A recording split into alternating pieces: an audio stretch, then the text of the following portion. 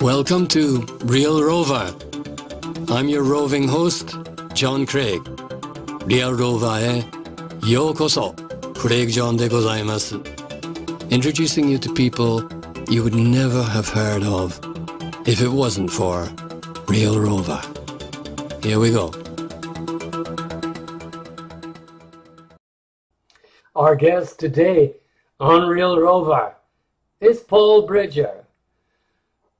Now, Paul has been in my life since back in 1999, I believe. And I have been following his path since then.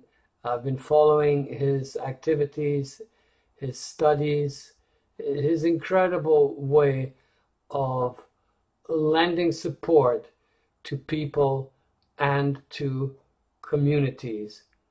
He's a great example of a healer and an educator. So let's meet Paul. We are beginning our talk, and so I'm very privileged to be sharing time with Paul Bridger today, who is in Calgary, I believe. I'm in North Saanich on Vancouver Island.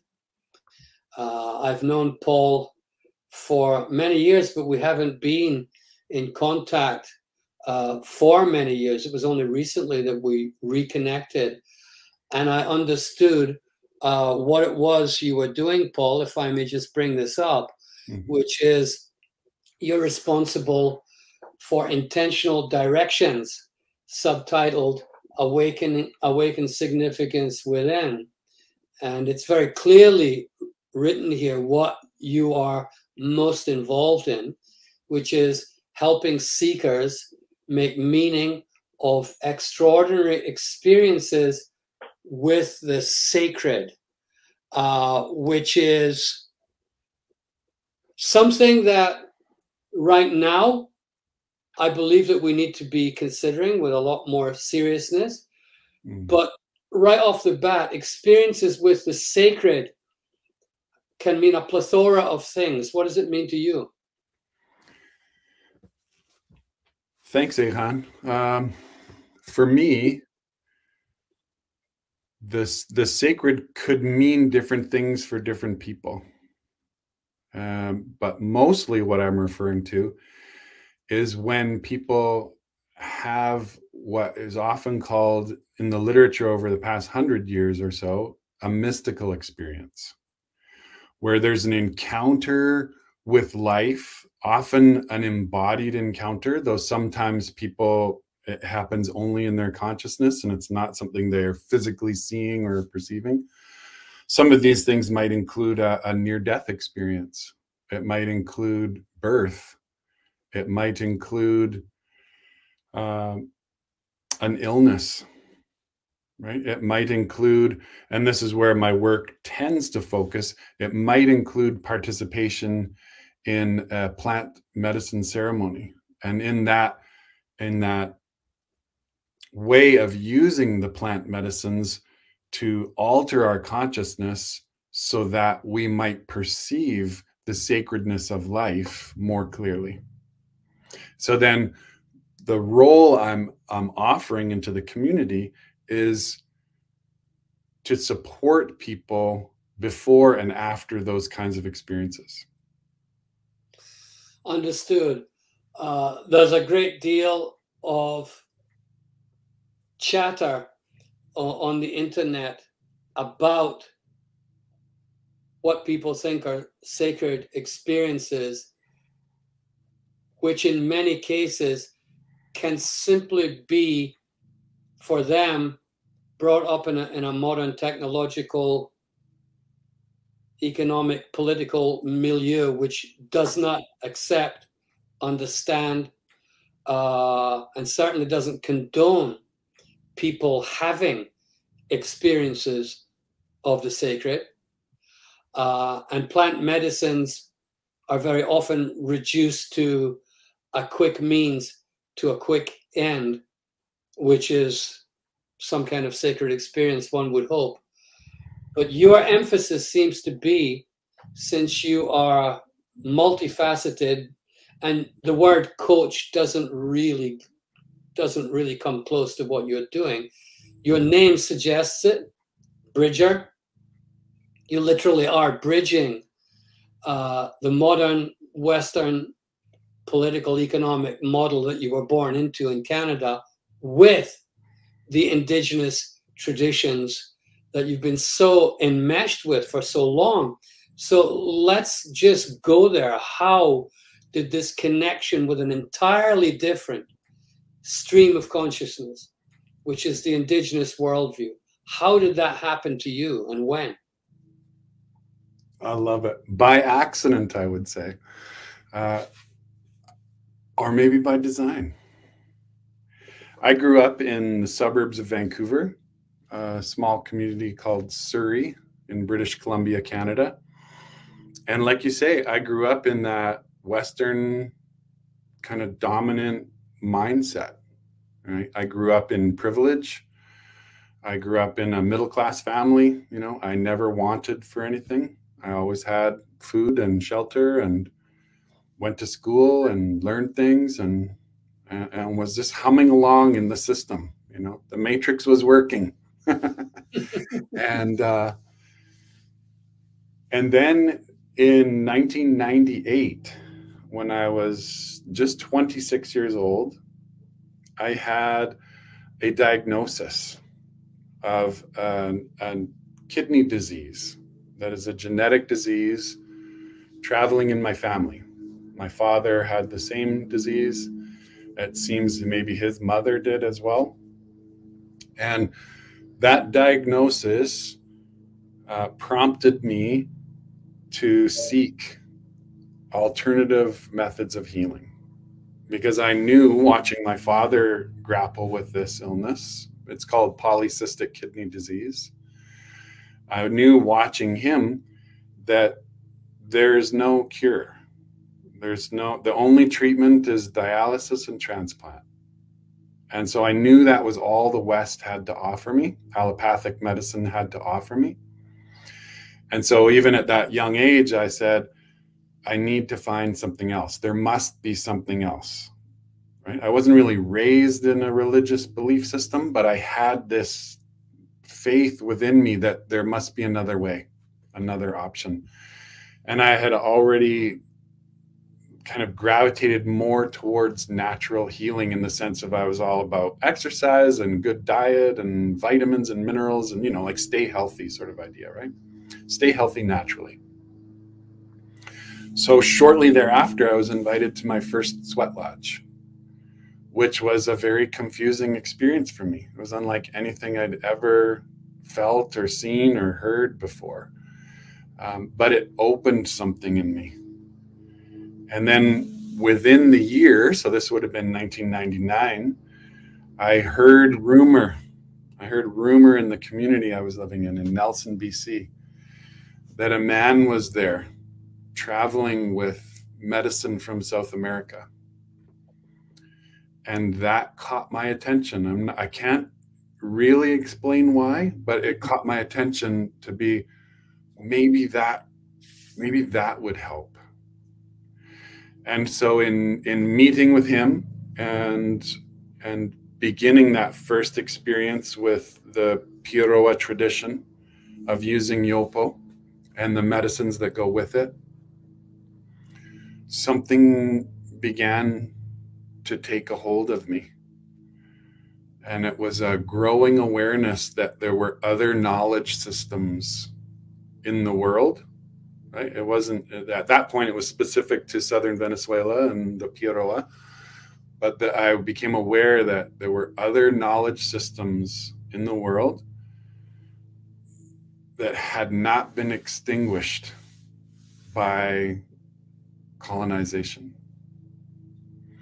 And so that realization and that openness turned my attention toward, well, where do I live? whose territory do I live in? What practices and ceremonies are still alive here? And so in my turning my attention toward that began a path of exploration and meeting and encountering so many generous elders and teachers who, although I come dressed as a descendant of Europeans, perhaps an embodiment, you know, as a male cisgendered person, perhaps even an embodiment of the oppressor. And so many people time after time would open their hearts to me, open their fireplace to me, show me things, tell me things, listen to me, and how confused I was coming from my upbringing and culture about healing and how do I do this and how do I help myself, but also how does that help my children? How do I help my community? So that's really how it began. Surrey brings an image of very pampered lifestyle, typical liberal Canadian background. You can get anything you want. You can be anybody you want to be.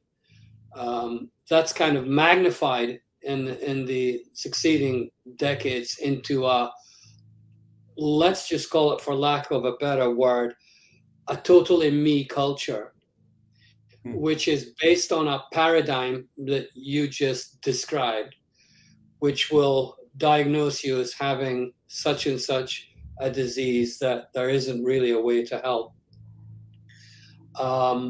But there is, and you found that doorway out of necessity. You found that doorway, and you began a relationship, let's say, first of all, with a plant coming from an entirely different worldview. You began a relationship with a plant. Now, saying something like that, I began a relationship with a plant, right? Mm-hmm. Well, back then I started a relationship with a plant. Mm-hmm. But we really need to communicate here what that actually involves. Mm-hmm. What is a relationship with a plant, and how did that begin to work in your system? Mm-hmm. Where did that take you? So let's just talk for a minute about your knowledge of that particular plant that came along as the first part of this bridge, which you called yopo. What's the correct term for it in that tradition?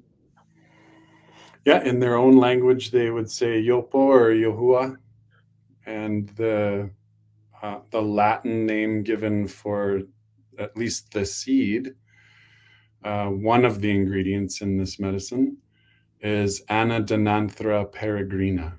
So it's a tree, but I'll back up just a little bit and say that it's the medicine practice from the Piroa. They use a suite of plants, so it's not a single plant. They use a suite of plants, much like in other traditions. A brew, often known as ayahuasca, is a combination of plants that are cooked together into a beverage or a tea. The way the Piroa use their medicine, they're still combining plants to prepare their medicine. And some of the same plants that are used in ayahuasca, some of those same plants are used in this ceremony as well. And one of which is the seed of the Anadenanthera peregrina. And, you know, chemists look at it like the power that's in that plant is the NN-DMT and the 5-MeO-DMT, that both are present in that plant. So that's a very powerful visionary chemical, right? That's within these plants. But it's just one part of what's in there, right? It's just one part of it. And how do you take this? How do you take the plant, Paul? So the way the Piroa use these plants is first they there's tobacco present. So they use they usually roll it into a kind of cigar, and they refer to it as hate. And so they roll this tobacco like that, and that's used, and the smoke is used to kind of create that environment around for this work to happen. And then after the hate, they'll use what they call tuipai. And this is something I can send you written down so you can help with the translation. So in their language, they call it tuipai, also known as Banisteriopsis caapi or ayahuasca, or it goes by many names depending on the tradition, right? And that they harvest the root bark, and then they chew that directly. They just eat the bark straight. Mm. And then after that's given some time, usually 20 to 30 minutes, to begin to take effect mostly over the digestive system. It turns off a kind of the monoamine oxidase inhibition in our guts, right? It turns that off so that whatever medicine's coming in next has full access across the blood-brain barrier. Then the next medicine that they provide is that mixture of plants that have been ground together in a mortar and pestle and made into a paste that then is cooked by the fire. So that paste it's a raw paste and made into a patty and then cooked by the fire. Then that patty could be broken into small pieces, and those pieces could be ground into a very fine powder and then inhaled. So the powder is inhaled directly up into the nasal cavity.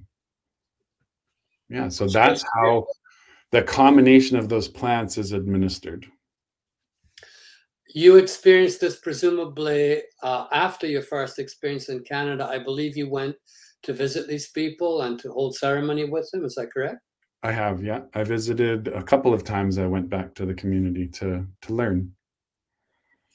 And is that community presently active with its ceremonial work, its healing work? How much recognition does it have in the community now, which is, of course, a different paradigm? It must be. Everywhere in South America has been colonized. So how are they surviving? How are they doing? I appreciate you asking that question, because my own experience in visiting teachers like that has really deepened my own awareness of my privilege to be born and raised in this part of the world and to be able to access these kinds of ceremonies and knowledge. Because my teachers, it's a struggle there, to be honest. The way colonization plays out in Canada over these past few hundred years is quite different than how it's played out in Venezuela. I mean, even days ago, I heard about a young Piaroa leader, someone who's defending their territory, right, who was assassinated, right? And that's just that political activism of like, this is our ancestral territory. You can't just come in and take whatever you want and log it, right? And so leaders like that are persecuted in that area. And then my teachers, the first teachers I worked with there, they have crossed over now, right? They died. The last one died. Bolivar died in six, almost 7 years ago now.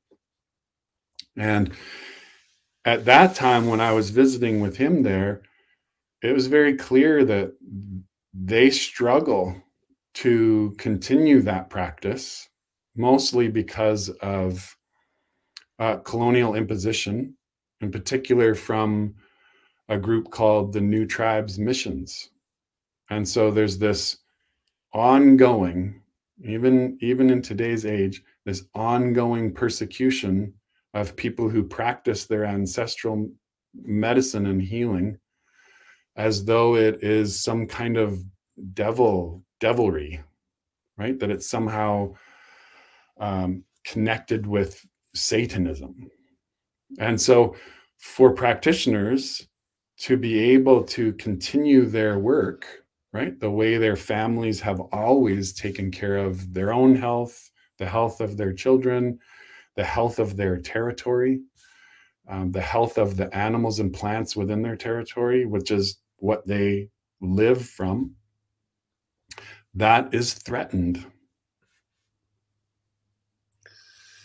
It's totally global. Every indigenous culture, it seems to be going through the same challenges.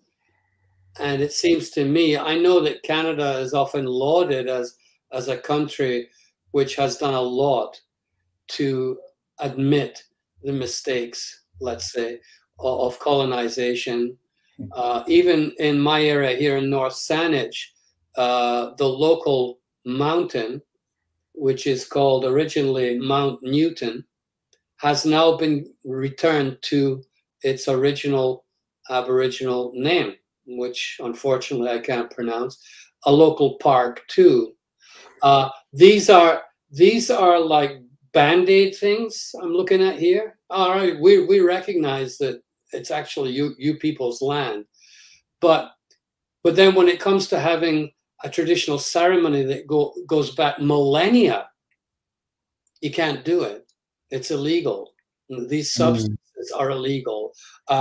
This doesn't meet the requirements of modern psychoanalytical methodology. It's outdated. There isn't enough scientific evidence, etc., etc.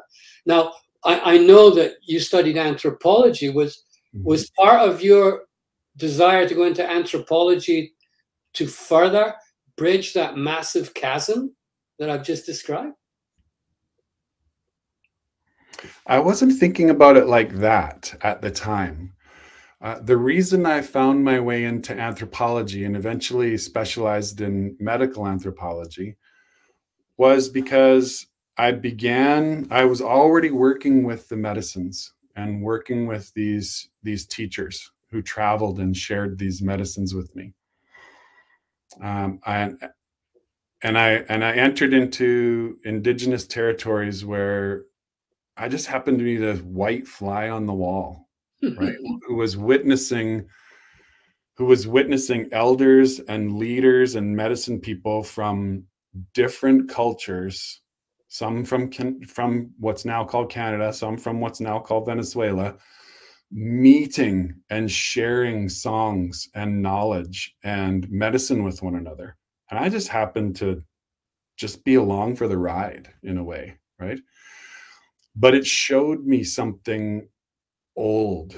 It showed me these ancient patterns of indigenous collaboration and solidarity in how these knowledge systems have always persisted regardless of these 500 some odd years of at least European colonization in this part of the world.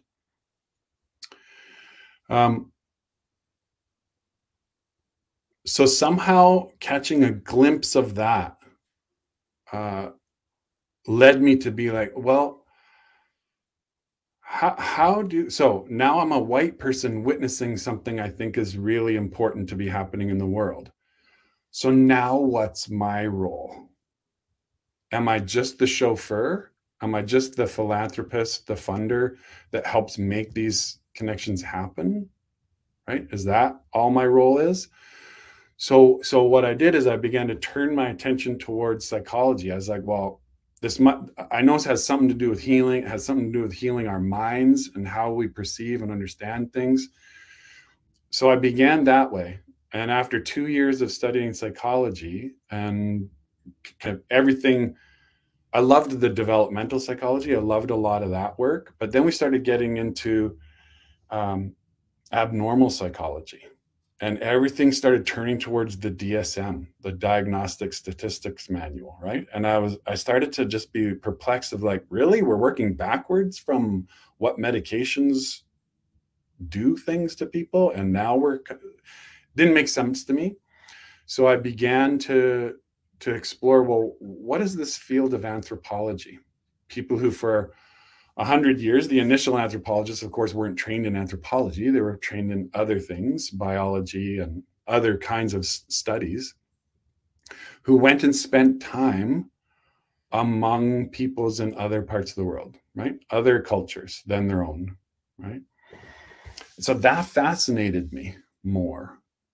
I was like, this notion of cultures meeting one another, that's what gripped me. And I was like, so how do I become a useful instrument for that to continue? Right? And so that has continued to lead me into, here I live in what's called Calgary now, but among the Blackfoot, they call Mohkinsists. It's the elbow, it's the meeting of two rivers here. And that falls in Treaty 7. And this is Blackfoot Confederacy territory. Right? There are numerous nations who, before treaty was even signed, created this place for themselves. The Tsuut'ina, the Stoney Nakoda. There's 3 different Blackfoot groups. They all speak different dialects of the same language. So in living in this territory, it became very clear, well, that's who I need to connect with.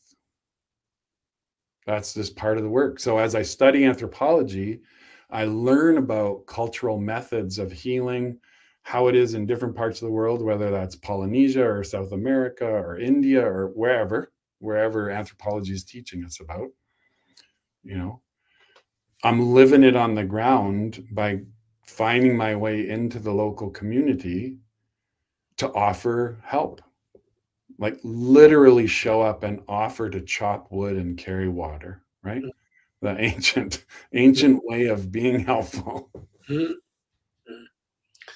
However, the fact that you chose anthropology, I think, was significant because to be an effective bridger, you have to have weight in both traditions. You have to have the respect that you have obviously gained by chopping wood and carrying water, by helping, by entering their world and showing that you're not only interested, you're willing, you're ready. And in this culture here, having conversations like this and doing what you have been doing as a coach, which is not really a very good term for what you do, I agree, but you've got 2 traditions here that you are very familiar with. And I'm imagining that you want to have more of an impact as a bridge. And right off the top of your head, what kind of impact? And given the remainder of your life, we're talking about your vision now. What could you hope to achieve given the depths that colonization has gone to eradicate these very, very many different cultures? What would you assume you could do?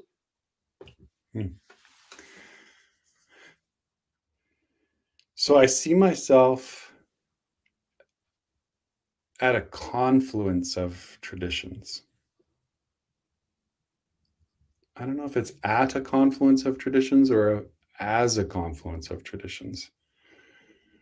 I'm informed by many and by many experiences with people who speak very different languages from one another and have very different worldviews and ways of being, you know. It wouldn't be fair of me to paint all my teachers with 1 or 2 brushes, right? Each is coming from such a unique tradition, which is beautiful. And I feel so grateful to coming from where I've come from where my family's come from, to have encountered that and to be welcomed, to be made to feel like I belong there as a helper. So my vision that's been developing over the years is about creating more opportunities for those traditional indigenous knowledge keepers or elders or healers or however we see them to come together. There's so many different ways that that can happen, but it just feels like it's inherent in my name, you know, and I can do that in a lot of different areas of my life, but this idea of bridging, and for me, it's about bridging culture, and I may be a beneficiary of that for sure, right? And I'm so grateful for what I learn along the way. But what's most important for me is that these leaders, these healers, leaders from their communities have these opportunities to come together in physical space, in ceremony, on the land, to listen to one another, right? To share their concerns about what's happening in their family and in their communities, how each government is dealing with their people, right? The way that oppression is continuing, so that there can be solidarity continuing to be generated. How they share their knowledge, their songs, their dances, their medicines with one another. That's the big vision I have in my own life, is to consciously play a part of that unfolding more. Well, that's very clear. You're aware of the immense difficulties of such an undertaking, immense difficulties. But if you're going to exert yourself using your capability as a bridger, then that would be the natural direction of your efforts, to do the very best you can to bring. And that's an important point you brought up. This is not one or two traditions. These are hundreds. And around the world, we're talking about many thousands of different cultures with different languages and different practices. However, they all share, it seems to me, from my limited understanding, it seems to me that they all share the idea of medicine. Every single one of them has a concept of medicine that is entirely different from what the word means to us now in English. So could you share what you understand now as medicine?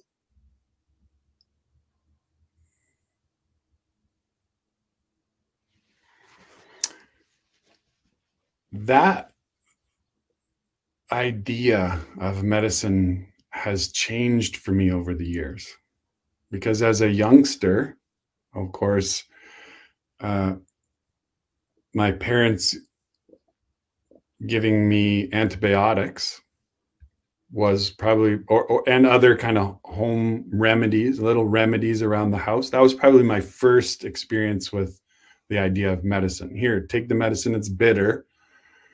Even to Mary Poppins, right? Take a little sugar to medicine go down, right? This whole notion that came from my upbringing, right? This medicine doesn't taste good, but it'll help you. You'll feel better, right? And so I was brought up that way, and always related medicine to the healthcare system, which in Canada is a free system, right? You're signed up and you're a member of it and you receive it, right? You go to the hospital and you don't get a bill, right? You have to pay for medications, right?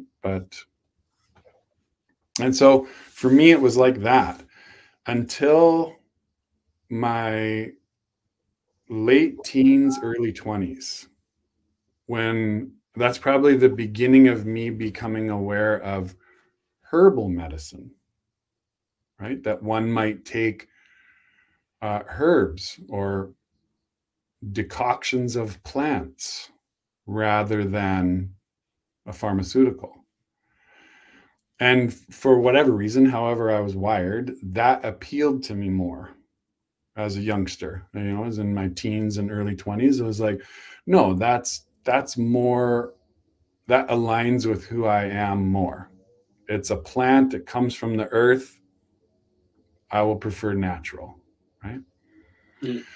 And so early after that diagnosis, that's one of the things I began to explore, even before finding my way into that sweat lodge, was Ayurvedic medicine, Chinese medicine, Western herbalism, where I started to understand plants as medicine.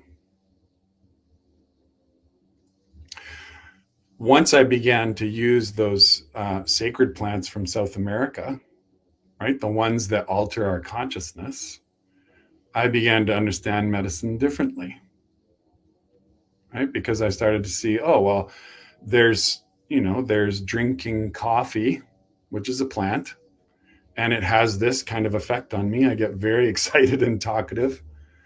Or there's drinking chamomile tea, which is a mild sedative and helps me relax. I started to understand plants that way. Mm. But now that I started to experience these plants that alter my consciousness, my understanding of medicine changed. It was something more than just physiological, which I think is what my early understanding was. Is like, you take that and physiologically your symptoms will go away and you'll feel better. What started to happen with these other plants, and then happened as I moved into other kinds of indigenous ceremonies that don't use those strong plants, was an awareness of consciousness itself and prayer as medicine. So that really changed for me. And then by participating in ceremonies like the sweat lodge and like sun dancing, I began to recognize how consciousness and prayer could be embodied, in that we could perform prayer. We could perform that degree of conscious expansion with our bodies. We can do it in a sweat lodge. We can do it sun dancing. There's so many ways. Those are just two examples. So the notion of what is medicine changed yet again. And now I might summarize, I wasn't expecting this question, but I might summarize it with, our way of life is our medicine. I'm glad I asked the question. Yeah.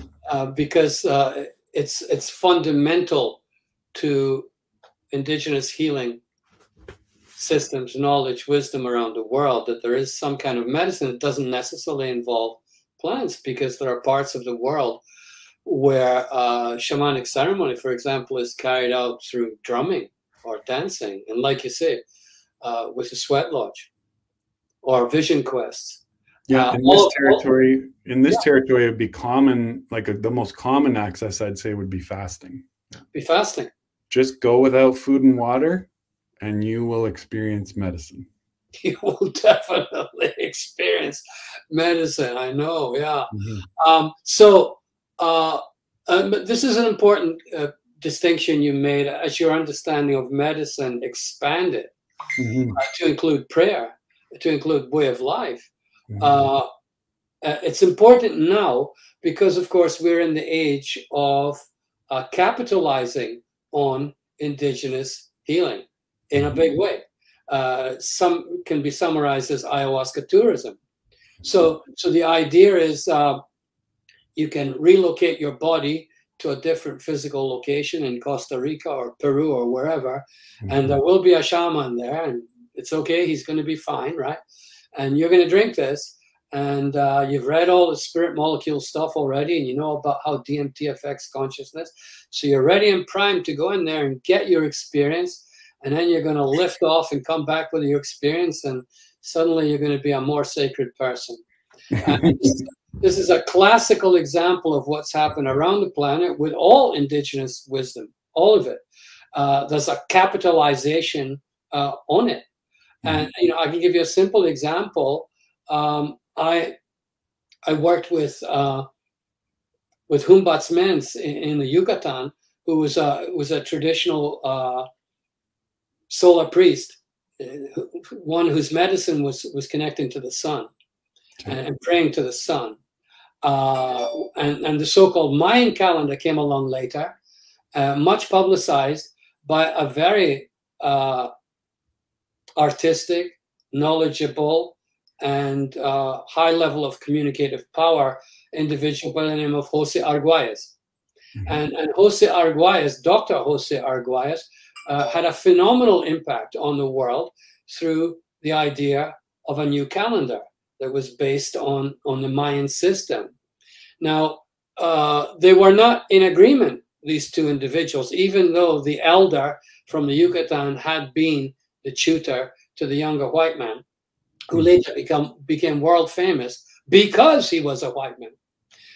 Simply because of that, because of his privileged connections, education, and everything else. And the humble Humbat's Mens was, in a sense, reduced to a tourist guide, taking people around, showing them a different understanding of this calendrical system, which did connect to medicine, to way of life, and all the rest of it. So what I'm getting to here is that you've made the important point that it's the prayer of the community, the entire operation of the community, which happens to be using a plant, that is actually very instrumental in any resulting change of consciousness. It's all together as one. And this is why there are now all kinds of problems appearing with ayahuasca tourism. Young women getting raped by horny shamans, right? For example, case after case is coming to light now, taking advantage of these women's vulnerability, for example. More and more common. People not being able to reintegrate this experience of the so-called sacred that they had for 3 days before they came back on the plane. It's a huge problem, which is part of, I feel, which is part of the work of bridging, is to share with people it's not just the chemical action, it's not just the plant, it's a lot more than that. Now, how have you addressed that in your own work, Paul? You're obviously aware of it. How have you addressed this huge dichotomy? Could I just ask you to, there's lots for me to speak there about what, how have I addressed what exactly? How have you addressed the perception of healing plants that doesn't include the culture, the ceremony, the wisdom tradition, but tends to focus on its chemical ability, its neurochemical ability to affect consciousness? So you don't really need a shaman, you don't really need the traditions, because it's all about brain chemistry, right? So how do you address that when you have people who are willing and open and able and really want to get a sacred experience, but they want to encapsulate it in 3 or 4 days, which is ayahuasca tourism, right? There's another huge bridge that we have to deal with. Is there any advice you can give them? I appreciate you bringing this up, because I have to constantly regulate that awareness in myself. And one of the ways I do that is remaining connected to these lineages I find myself at the confluence of, in the sense of, how would my elders respond to my behavior, right? The kind of built-in accountability that as human beings we used to always have in the village setting, right? If we misbehaved, we would have been corrected quickly, right? No, not like that, like this, right? And so I don't live in the same place as a lot of my teachers, though many live here, not all, right? So I can't be corrected all the time. So I have to learn how to self-correct as I go.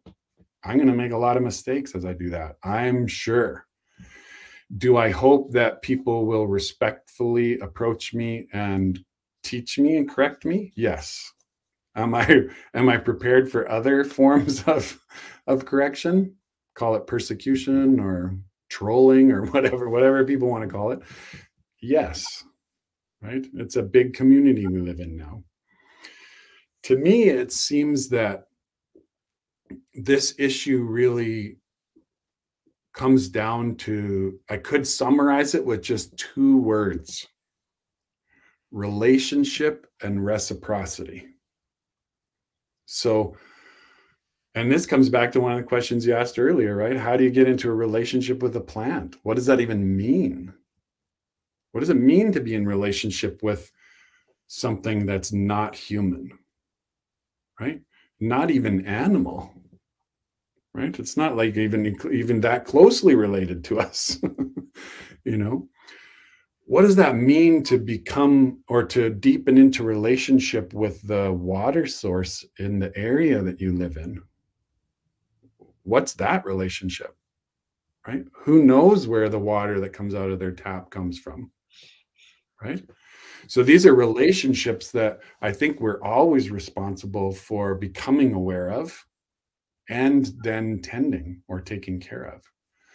So one of those, when elders trust you enough to teach you something or to share medicine with you, you have a responsibility to that relationship, right? And of course, culturally, we come from different backgrounds and we might think of respect differently. Maybe, you know, that's a possibility I'll put out there.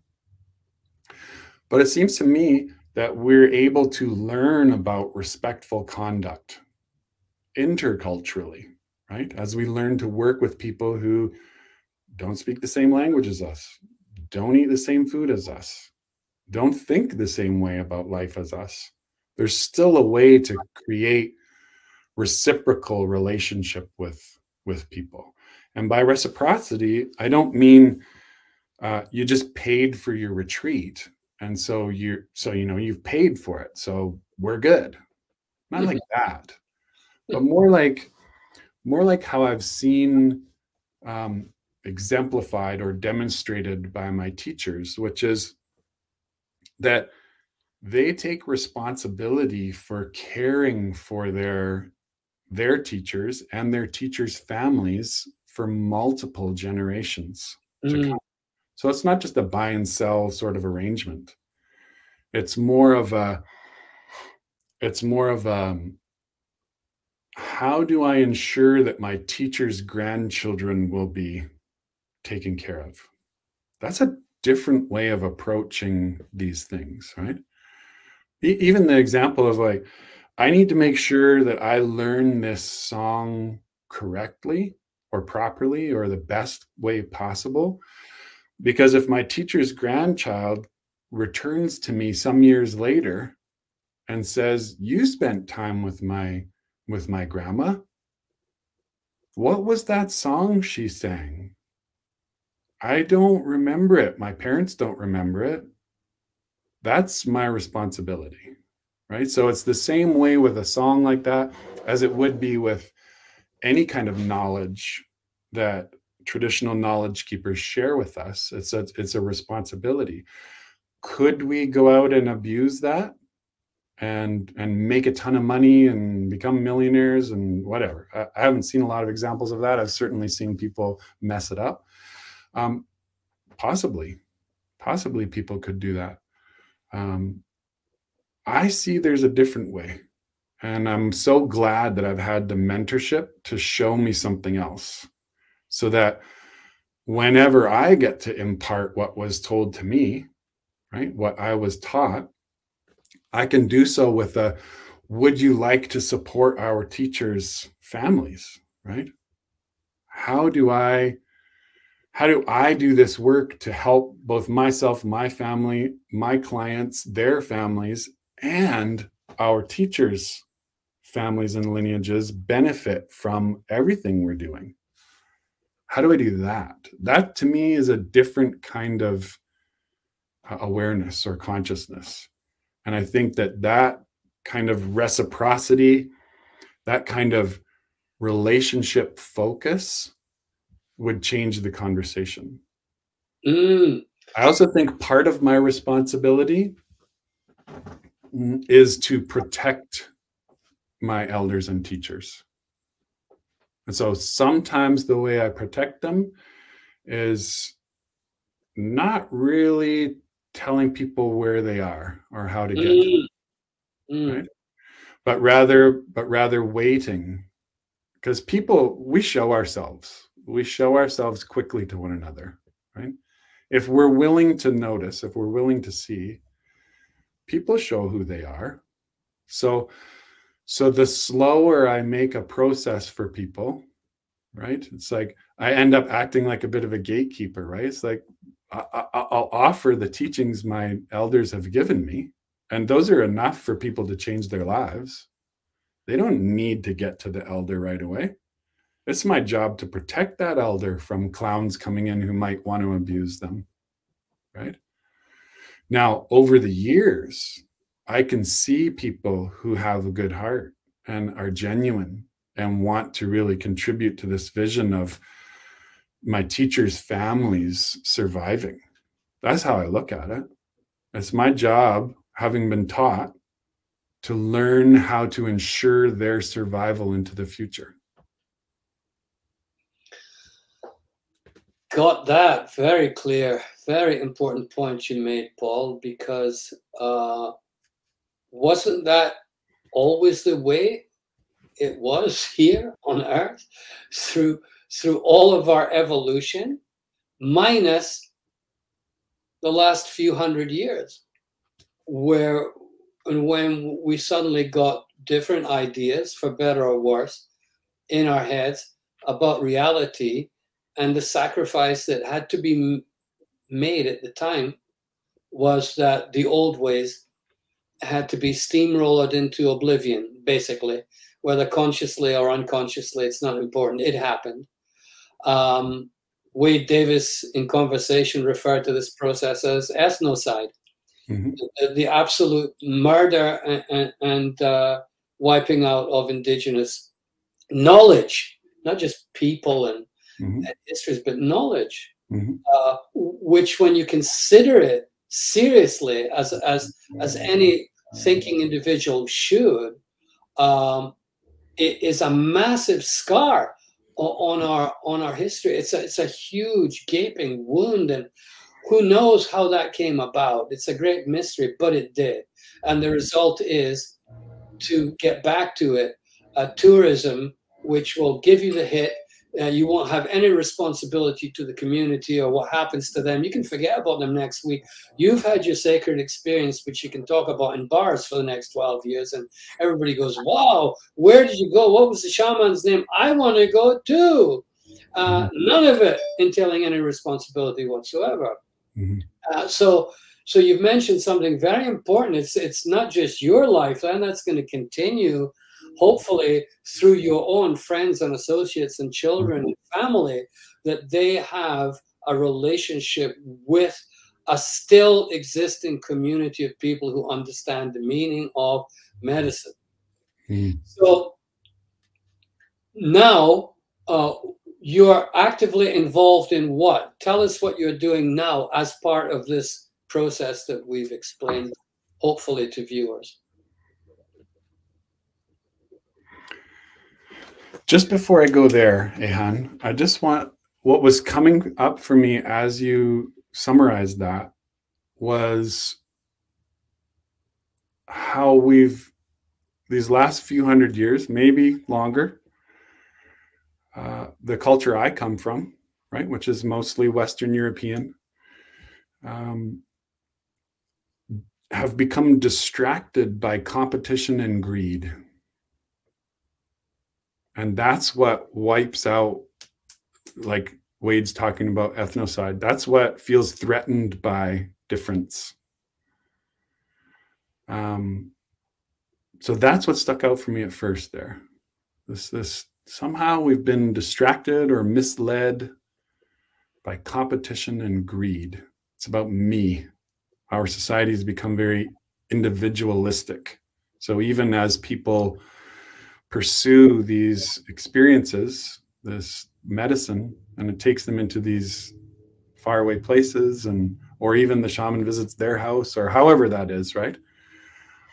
it's still easy to get distracted by that, you know.